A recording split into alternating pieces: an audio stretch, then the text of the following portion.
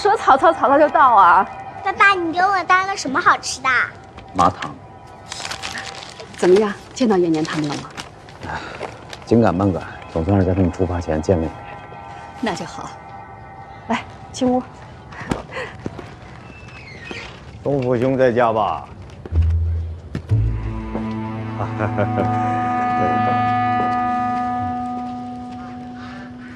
吴总监，夫人好，我是京师警察厅总监吴秉湘。啊，吴总监好。来，妈妈先进屋。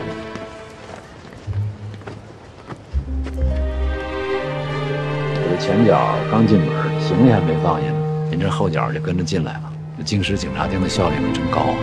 陈教授，你擅自离京，在武汉闹出那么大动静，如今能平安回京，我不得不来看你呀。吴总监太客气了。陈教授啊，咱们可是老乡啊，我自然要对你多关照一些才是。你别忘了，你出狱，我可是保人，担着干系呢。明白。吴总监，屋里坐会儿吧。啊，不了不了，他刚刚回来。陈教授啊，好自为之，后会有期。慢走。慢走。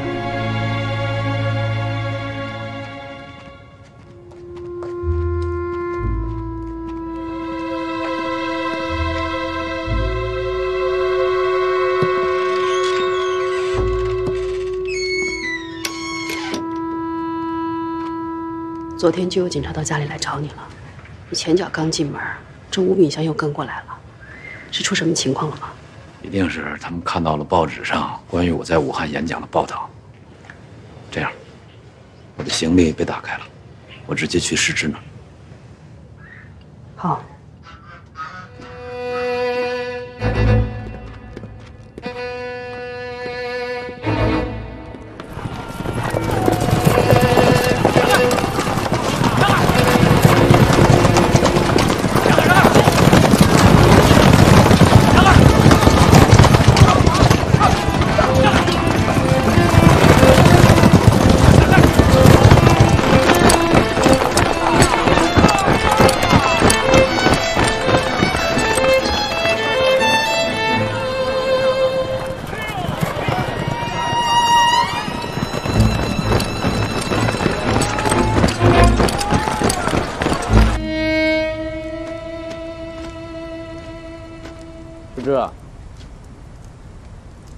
哎呀，兄长，快进来，暖一暖。周副兄，你回来了。弟妹，你帮我一个忙，你到隔壁去帮我叫一下高一涵，让他把守常、德前都叫过来，啊，最好把育才也一块叫来。哦，好，我现在就去。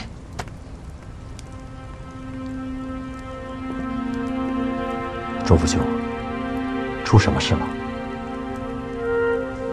来，大伙儿的天儿，把大家都叫来，打扰了。快坐。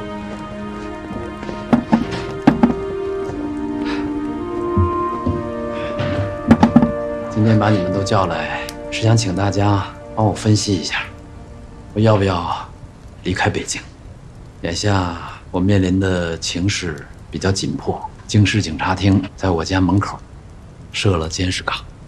我前脚刚到家，后脚吴秉湘就来警告我，不可擅自出京。那显然是把我当成眼中钉了。这么看来比较麻烦。按道理，这个时候应该出去躲躲。可是我在想，如果我真的走了，新青年怎么办？毕竟不是我一个人的事儿。吴秉湘真不是个东西。要我说，别理他。难道就因为这点事再把你抓进去，还讲不讲法度了？不可掉以轻心。吴秉湘这种人，什么事情都做得出来，千万别指望他跟你讲法度。周副，你也是太不在意了。我看了武汉报纸上刊登了你的演讲的言论，公开的宣扬共产主义和阶级斗争学说，还说要搞什么流血革命，取消私有制，这些言论确实是出格了，枪打出头鸟。你怎么老是不接受教训呢？这，现在说这些还有意义吗？要我说，索性到南方去，甩开膀子大干一场。去南方？仲甫就是刚刚从武汉被驱逐回来的。是指我们现在只有到南方去，我才对不住各位，对不起，是我连累了大家。这样吧，我想，我还是离开北京吧。马上快过年了，我要真有什么情况，岂不是扫了大家的兴？仲甫兄，你打算去哪儿啊？我准备接受南方政府筹办西南大学的聘书。我想先去上海，那里的政治环境比北京要好，劳工和商界都已经觉悟了，不像北京还闷在学生圈子里。另外，我也想把新青年也一块儿带到上海去，不知诸位是否同意？新青年在北京，特别是在北大已经有了广泛的基础，何必舍近求远，另起炉灶？我同意仲甫兄的意见，新青年是仲甫带来的，自然应该跟着你。没有陈独秀叫什么新青年？无论新青年走到任何一个地方，只要还在仲甫兄手里，我们就一如既往的支持。我同意是。同意。谢谢玉才。那就这么定了，明天我坐火车去上海。到上海之后，我先请张世钊以南方政府的名义给京师警察厅发一个公函，告诉他我已经被聘为西南大学的筹办员了，那样大家都没有麻烦了。另外，到上海以后，我把这一期的新青年先编好，后面的事情我们再商量。可以，这是目前最稳妥的办法。主任，我们的人刚才又去了趟建港活动。陈独秀不在家，说是找朋友喝酒去了。喝酒去了？跟谁喝酒去了？别是出什么幺蛾子吧？是啊，给他抓起来算了。哎，回来！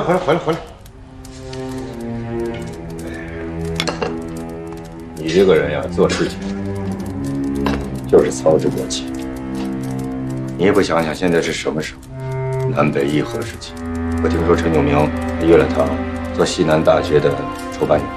如果我们在这个时候贸然行事把他抓了，那南方政府能答应吗？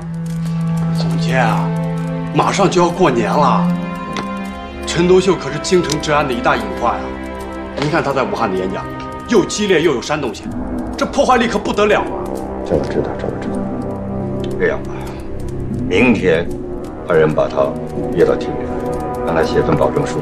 如果他答应我们的条件，那就放他回去；如果他不答应，那就把他扣下了。这对外也好说啊。明天，知道了。我去安排。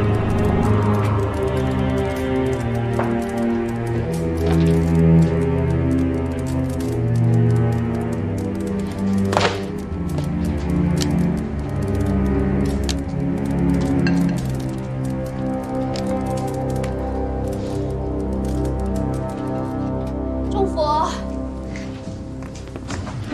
嫂子来了。哟，你们都在呢。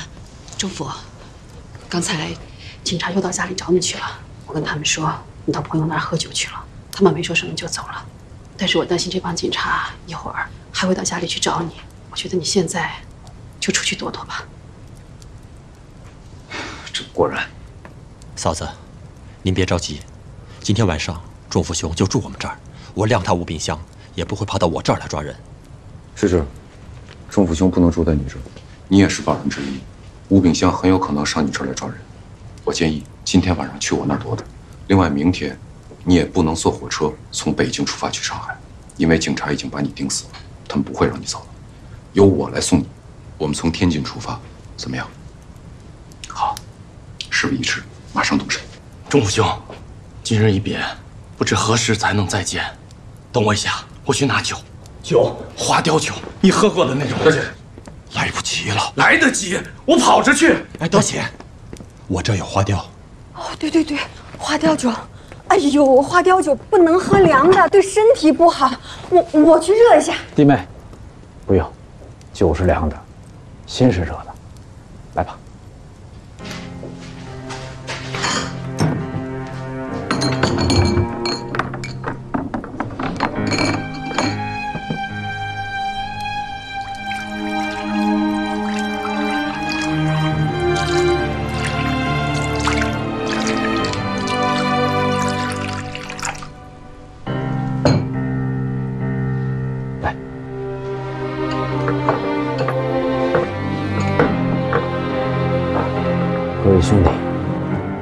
6年初，我到的北京，本来是想帮蔡元培3个月的忙，没想到这一干就整整3年。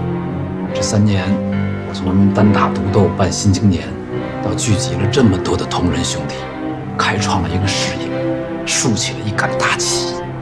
我问心无愧，也非常知足。这杯酒，我敬各位兄弟对我的厚爱。君曼，你也陪着。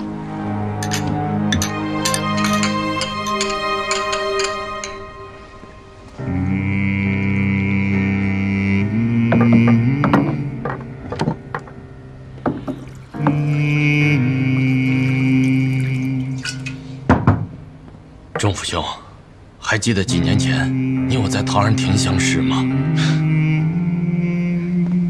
那哪能忘啊？你在家把酒热好了，怕凉，用棉被裹着，租一黄包车，送到陶然亭。大雪漫漫，冰天雪地，我们却喝着滚烫的花雕酒，这也算是前无古人后来者了。今天这酒它有些凉，钟府兄，我用手捂了一会儿，你换我这碗。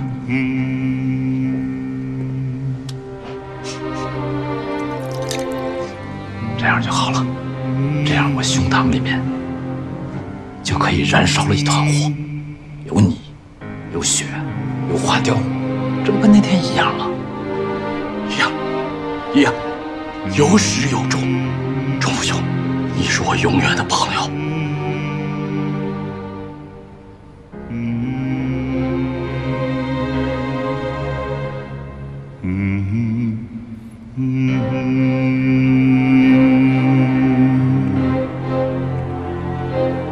钟府兄，我真的得好好感谢你啊，能够让我成为《新青年》杂志的同仁编辑，这是我收获最大、感觉最充实的一段时期。该说谢谢的应该是我。自从我们《新青年》实行同仁编辑以来，一涵撰写了数量众多、分量极重的文章。你是科学与民主理念最积极的宣传者之一，也是我们《新青年》当之无愧的功臣。来干！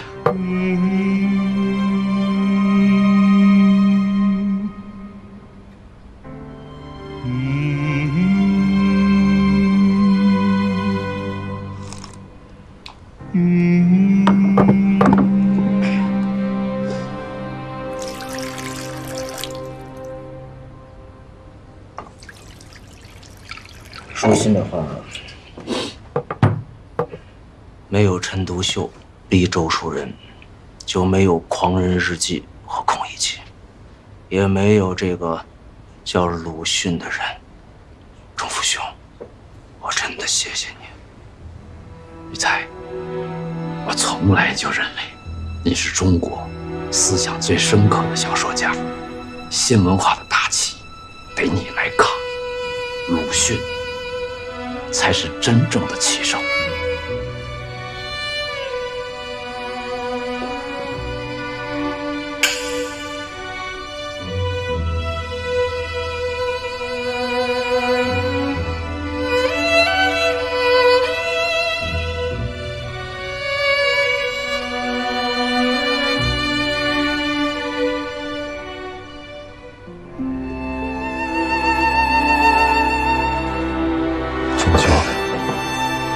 不等人了。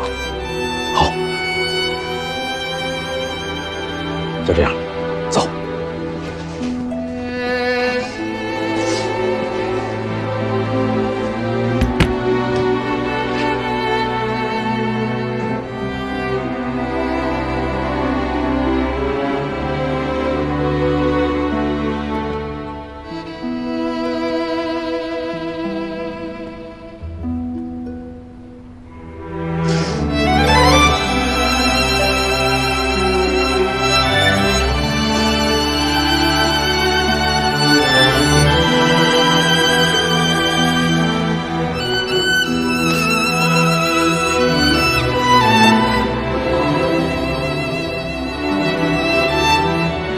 不送。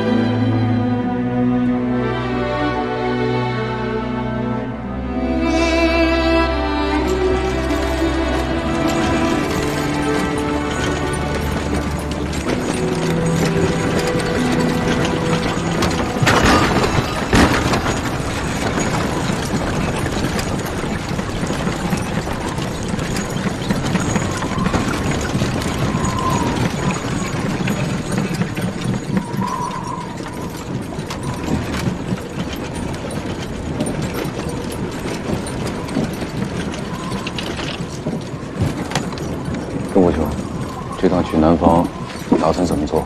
我想知道。我也正想问你这个问题呢。你说，你打算在北大大张旗鼓地宣传马克思主义，还准备在长辛店搞工人运动，你到底怎么设想？说给我听听。我打算先开几门课，社会主义和社会运动、唯物史观、工人的国际运动和社会主义的将来。另外，我打算在北京大学办一个马克思学说研究会，跟仲夏也商量过，想去长辛店办工人夜校，组织工人运动，筹办工人俱乐部。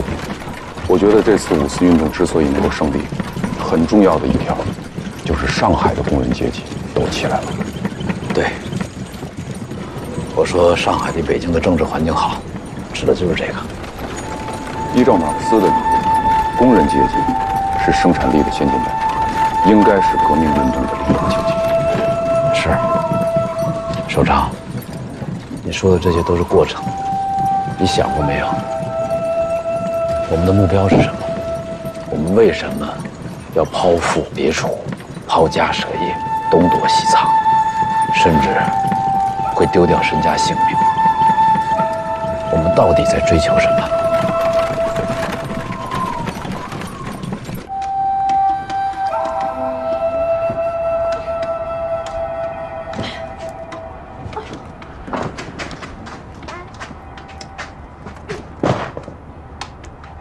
我帮你。好。1、2、3，我慢点啊！我去，慢点。哎呀！你们干什么？怎么不打个招呼就进来了？师母，您好，先生回来了吗？他不在。上哪去了？我不知道。您这是要去哪儿啊？我收拾家里不用的坏东西，扔出去。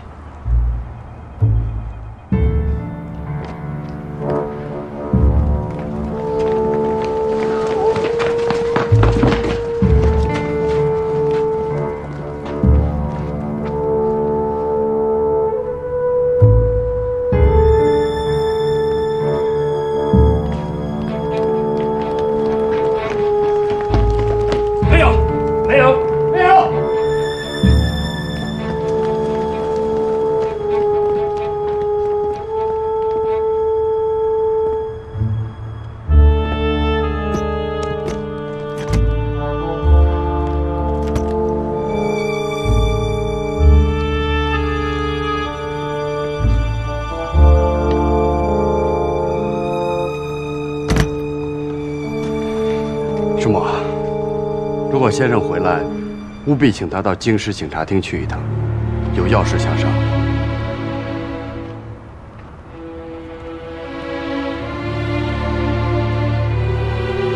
多谢您的配合。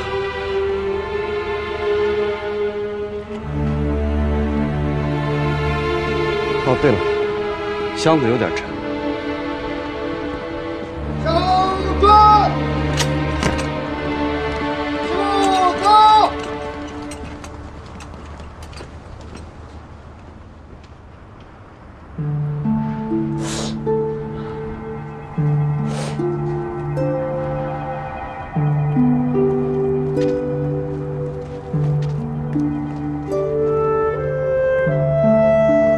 子梅，妈妈。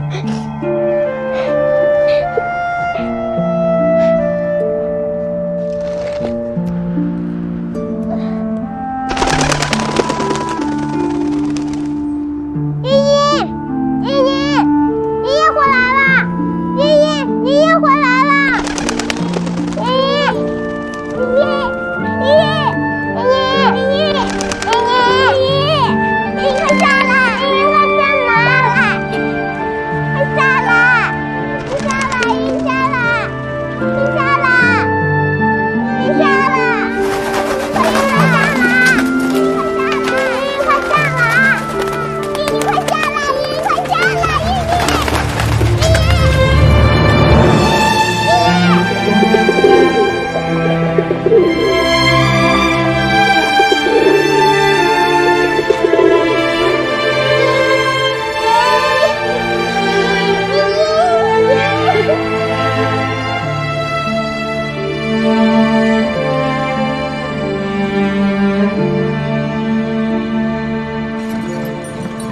其实最近几天，我一直在想，在你们家喝酒的时候，世侄问我的那句话。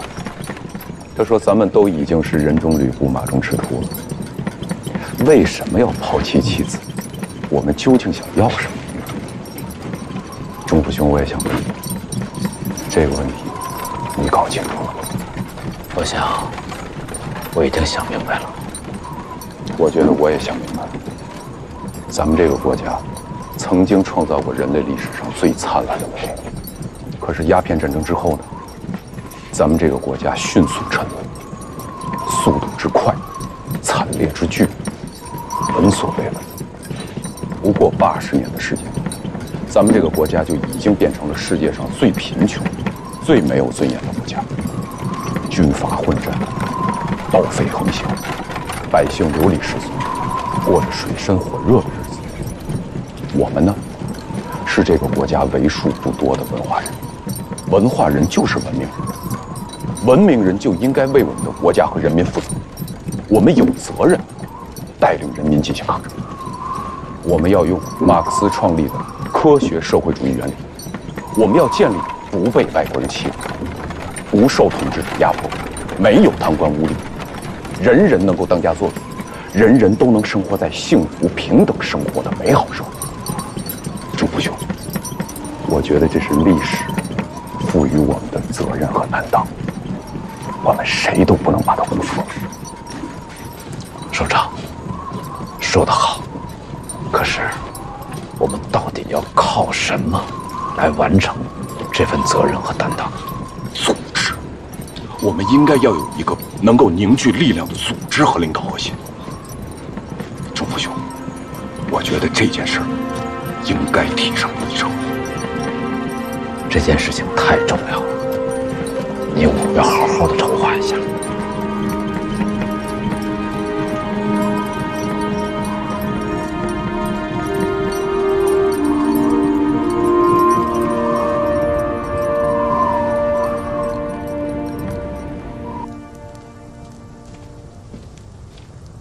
你说什么？这一夜之间人就没了，真出幺蛾子了。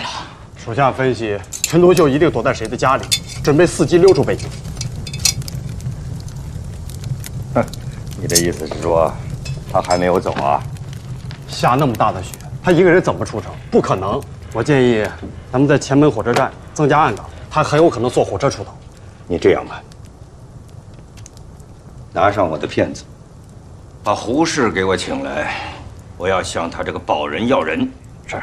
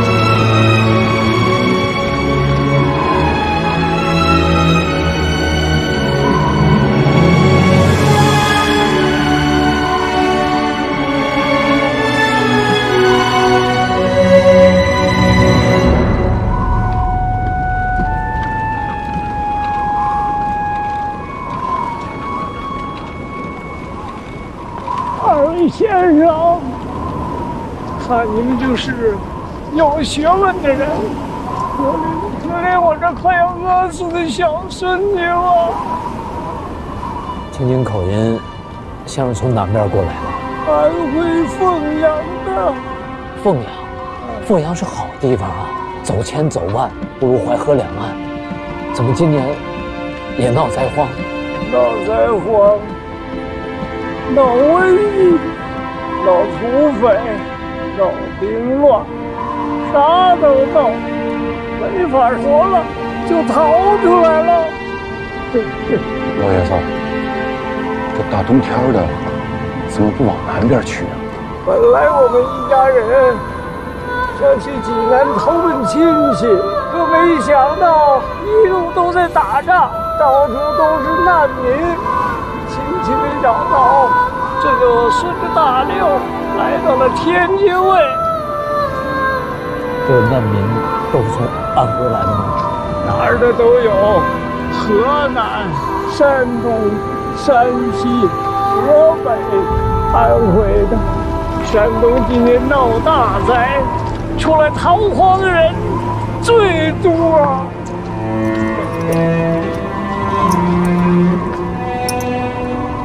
您拿着，你给我这也没有用啊，有吃的吗？您收着吧，能管用。好人呐，还怎么可能我这是儿人呢？不用，不用，不用。好人呐！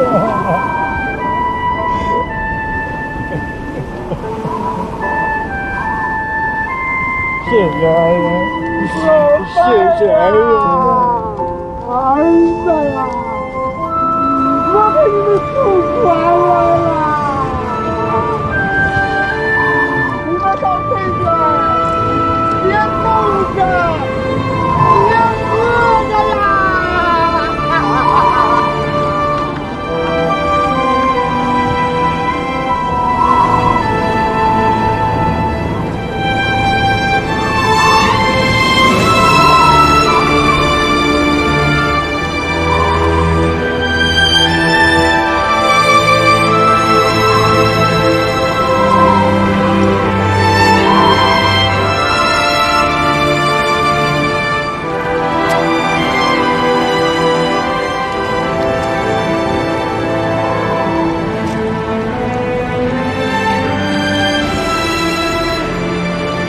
北方有放火灯的习惯，祭奠亡灵。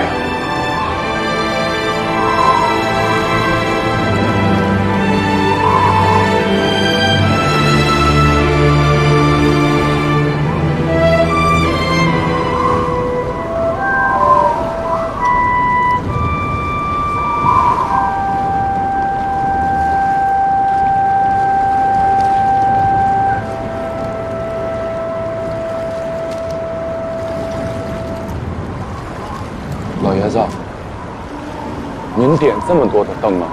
那边的朋友兄弟多，我不能让他们孤单啊。您这是祭奠朋友？都是当年闹义和团一起出生入死的弟兄，死了小20年，他们是为国家被洋人杀死的，死的时候个个都是活蹦乱跳的小爷，媳妇儿没娶就走了，只剩我一个人，我不能不管的。他们是为国捐躯而死的，死得值啊！值个屁！我今天来给他们送灯，就是给他们喊冤叫屈，为这样的国家去死。是冤大头！你看看这满河堤上，这么多年来，1年360天，哪天不是满满当当的灾民呢？饿死的，冻死的，病死的，扔在路边没人买。您2位是白面书生，我就问一句：这样的国家还有救吗？政府难道不管吗？政府，哪见过这么混蛋的政府？他们什么时候关心过老百姓的死活呀？八国联军杀进来的时候，这海河上到处飘的都是中国人的尸首，有的没了头，有的四肢不全，有的女子光着身子，可怜。老百姓命苦，这么多年习惯了。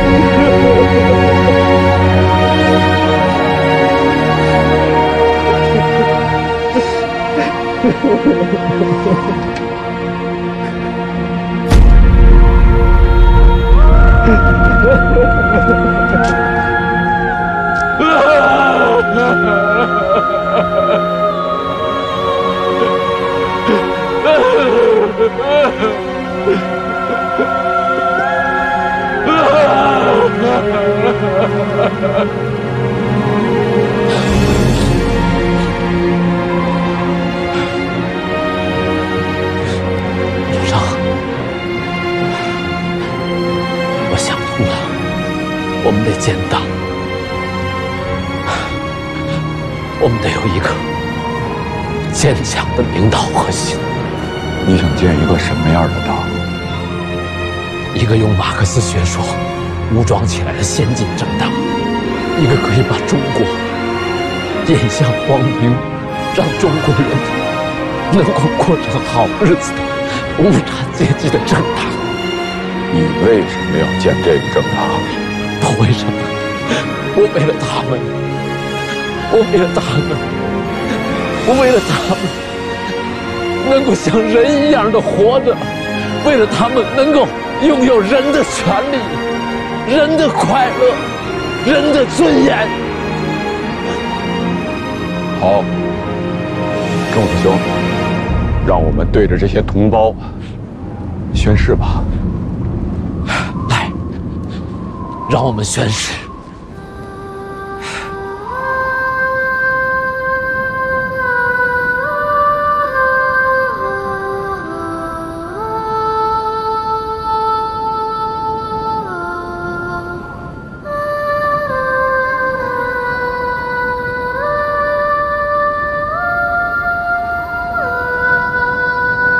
为了让你们不再流离失所，为了让中国的老百姓过上富裕幸福的生活，为了让穷人不再受欺负，人人都能当家做主，为了人人都受教育，少有所教，老有所依，为了中华民富国强，为了民族再造复兴，我愿意奋斗终生。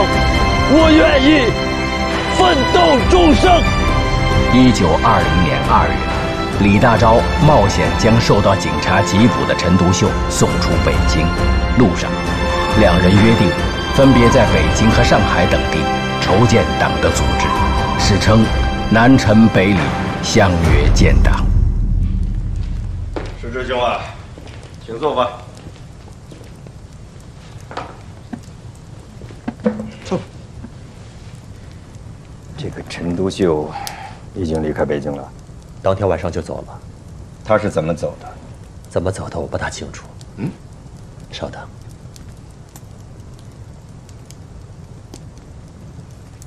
他留了一封信给您。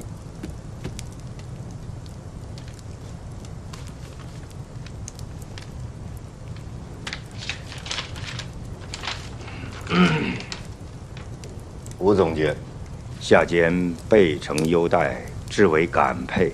日前接此间有人电促，前来面商西南大学事宜，匆匆起行，未及报听，颇为歉责。特此专函补陈，悉为缘由。事了即行回京，再为面谢，敬请勋安。陈独秀。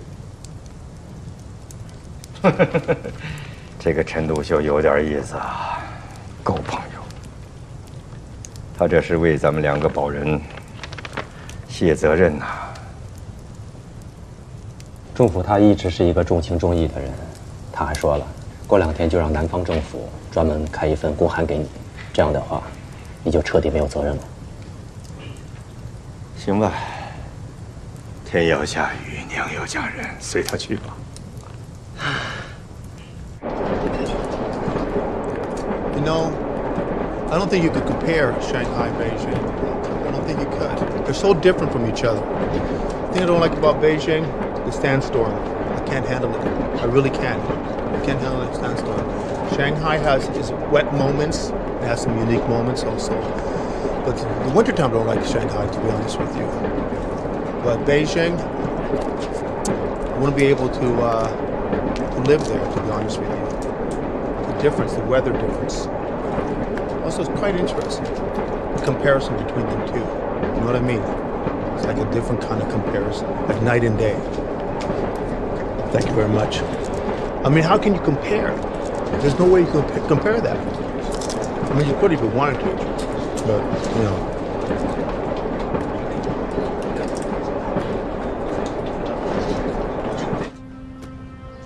朱庄先生，对，您先忙着，先走吧。您慢走。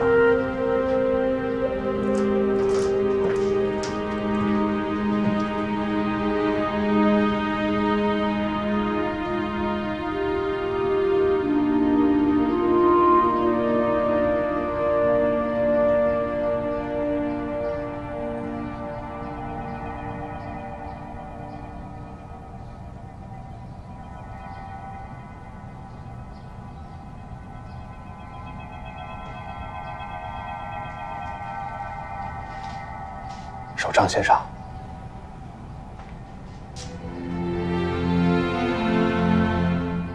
文哲，